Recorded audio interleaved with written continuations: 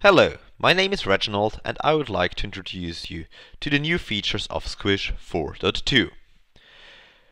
For those who don't know us yet, we are Froglogic, we are headquartered in Hamburg, Germany, and we are the vendor of the cross-platform, cross-technology GUI testing tool Squish. By today, more than 1,500 companies all over the world are using Squish to automate all aspects of their GUI testing. We support a wide range of technologies including Qt, Java, web applications, native Windows applications, native Mac applications, mobile applications such as on iOS devices, on a wide range of platforms which includes Windows, Linux, Unix, macOS 10, as well as several embedded and mobile platforms. But now let's focus on what's new in the version 4.2 of Squish. One area we greatly improved is verification points. Up to 4.1, it was possible to insert property verifications, which allowed you to automatically verify certain property values against expected values, and it was also possible to insert so-called screenshot verifications.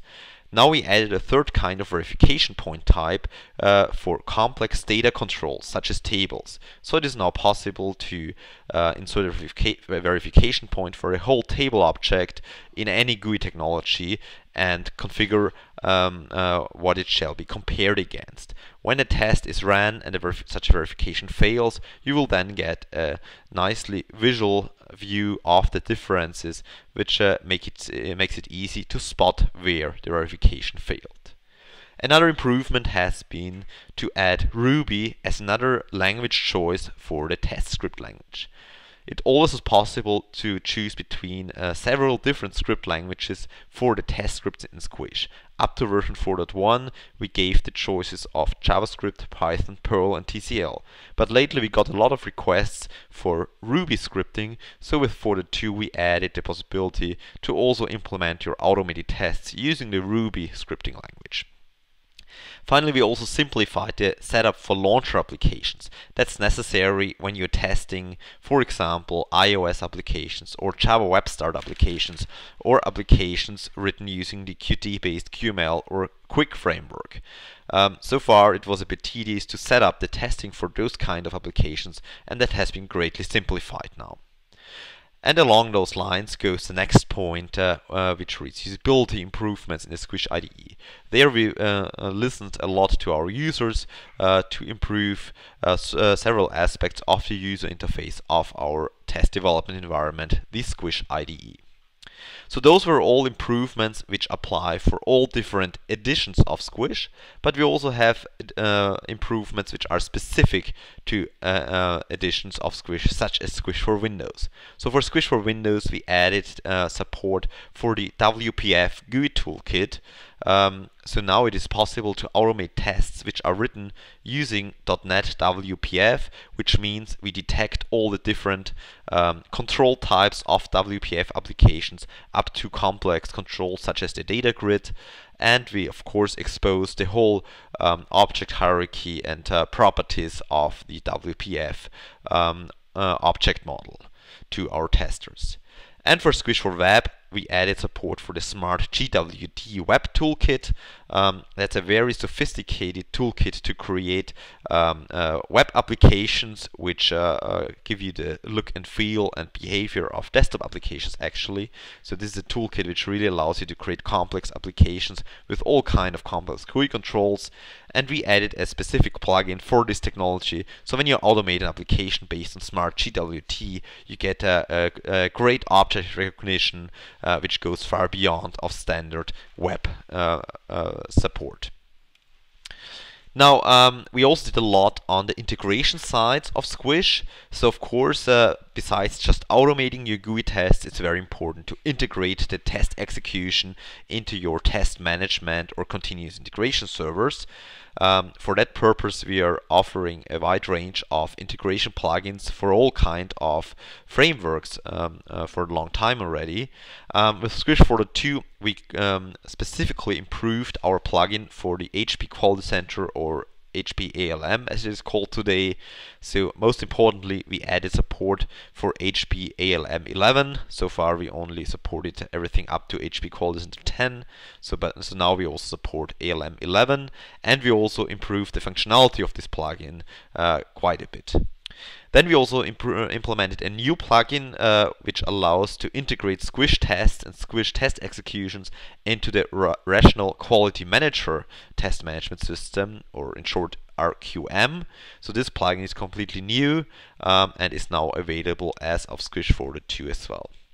And finally, we improved our very popular Hudson-Jenkins integration. Hudson-Jenkins is an extremely popular continuous integration server, and we improved several aspects of this plugin to integrate the Squish tests into Hudson or Jenkins, and we also support now the slave mechanism of Hudson-Jenkins. That concludes the overview of the most important new features of Squish 4.2, and now let's continue with a live demonstration showing you some of the new features in action. For this demonstration, I decided to show you the new feature of inserting verification points for complex data controls.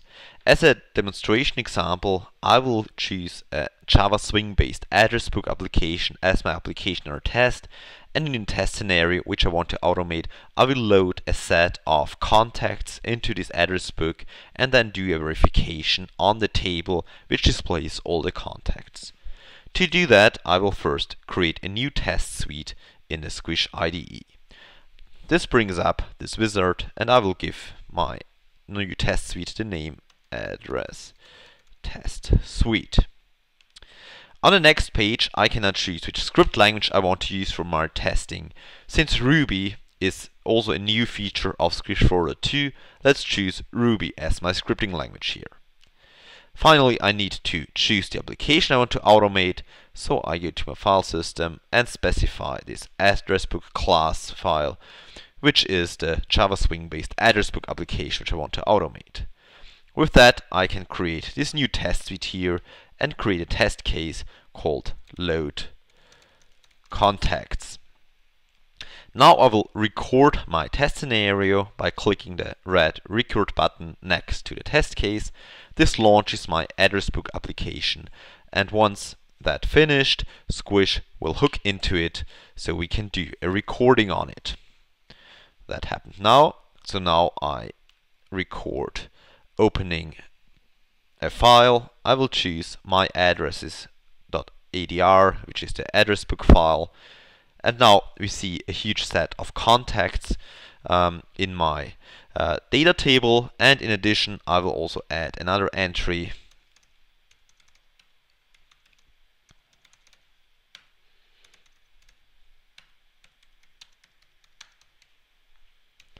and insert that. And at this point, I want now to insert a verification point which shall verify that when we later run this test, that this table displays exactly the data which it is displaying now. So to do that, I go to my control bar and click the button to insert a so-called object property or object verification point.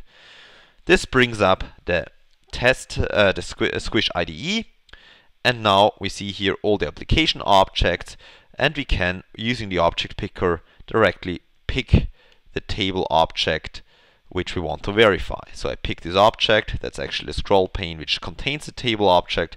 So we drill down, and here we are and see the JTable object holding all the contacts. So I now want to insert a table verification point for this table. I tick the check mark next to the table. Now Squish retrieves the example data, and here it displays now the data which will be later used as the set of expected data which the verification point will use when being executed later. So I insert that.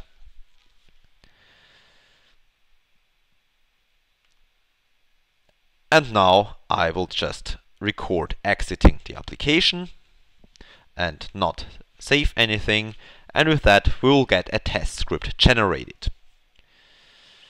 Now we can see here the test script which has been generated. As we can see, it's generated in the Ruby language, since that is what we have chosen.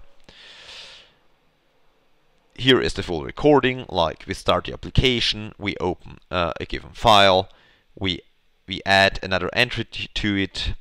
Here are the data entries I recorded, and then finally we have here the verification point, which runs the verification on the table object, and then we exit the application.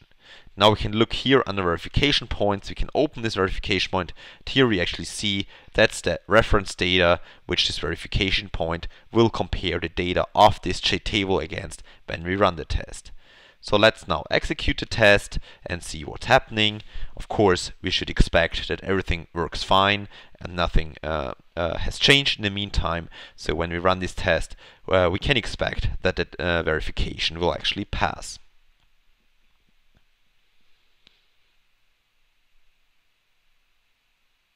So now Squish is driving everything, running the test, including the data entries we did, and doing the verification. And we can see in the test log that the verification passed. Table contents appear to be equal. But now, to make this whole thing more interesting, let's say we do not want to enter any data, so we just comment out this part of my test where we entered a new entry.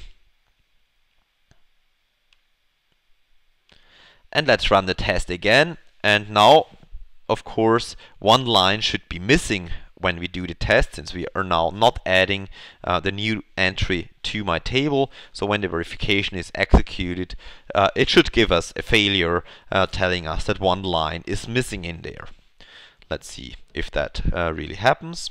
So now Squish is running a test again, doing the verification, and as expected, we get a failure. And we can see the failure here. It tells us that table contents do not match. Now that gives me already enough information to know that something went wrong. But now we want to drill down into that and view the differences.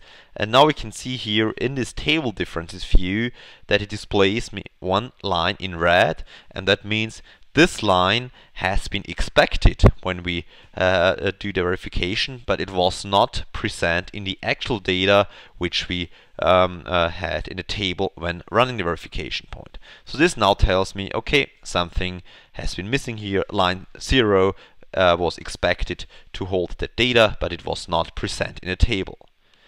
Now, to make that a bit more interesting, let's now just change some of the values here. So let's change my last name and my phone number and run the test with those modifications again. So this time the number of rows will be equal and as expected, but the one row which we're adding on the top will contain different data than we expect. So let's see how Squish behaves in this scenario.